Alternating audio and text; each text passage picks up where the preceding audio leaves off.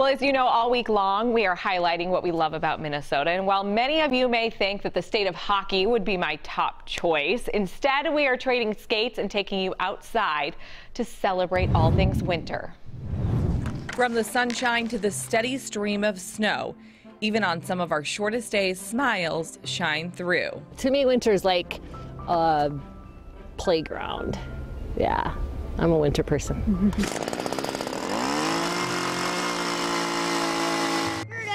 I'll scoop it. And when you're all buckled in, there is no better place to be than this. It's like blissful. It's peaceful. It's like you get back over there on the other side of the trail and you're like, I'm not in a city. I'm in northern Minnesota. I'm in Colorado. I'm traveling. It may be the coolest celebration on earth, but sometimes your heart doesn't know the difference. It's changed my life, clearly. Thanks to the Winter Carnival, Brent and Kelly Reichdahl's romance sparked in 2009. Yeah. Kelly was the South Wind Princess. Brent was new to St. Paul's deep-rooted celebration, but even in the bitter cold, sparks flew.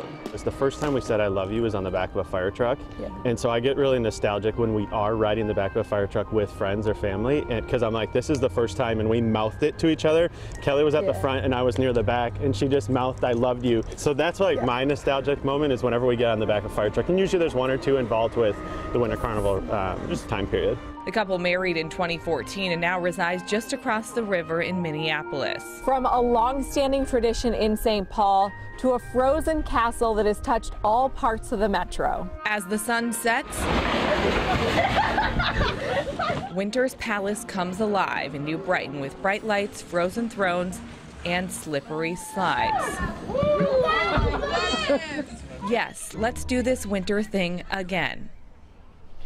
So other than Gopher hockey games and Minnesota Wild games and high school hockey games, there really is just so much to do across the state, and it has been so fun to move back here and live here for the last 5.5 years after living in warm places like Texas and Virginia and really experience winter in a whole new way, away from hockey rinks. What about you guys? What do you enjoy most about the winter? Well, I'll tell you, it's going to be even more enjoyable when you have your baby, because there's nothing like those first winters, and you can talk about this, where you've got those little munchkins all dressed up in the snowsuit. And they're waddling. Right, and then the thing is, it's challenging trying to keep their mittens on. That's a fun thing. And when they just want to plop down in the snow and then they start crying because it's cold, they can't figure out, but then they don't want to go inside. This sounds like it. This sounds like the bad part. I know, I'm sorry. All right, let's go. Let's go to the viewers. Let's go to the viewers.